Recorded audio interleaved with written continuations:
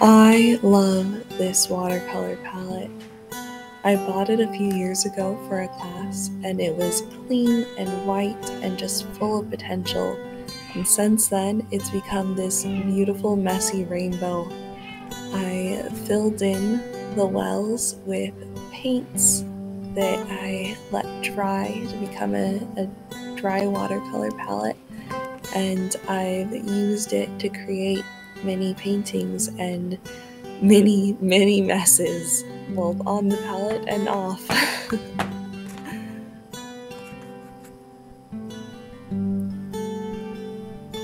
So today I got to fill in those wells that have gotten a little bit low as I've used the paint. I took the same tubes that I bought with the palette and just topped them off and filled them back up.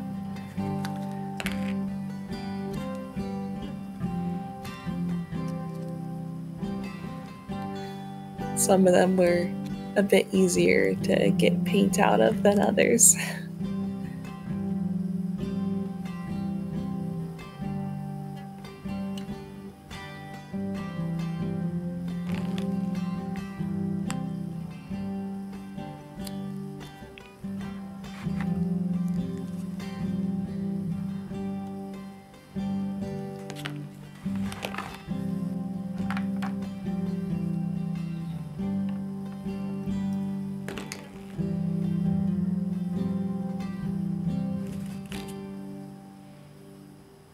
Now, this palette is mostly full of watercolors, but I do have some white gouache in that corner there where I use that gouache sometimes when I've accidentally made an area too dark, or if I want to make a white section appear even brighter white than the paper.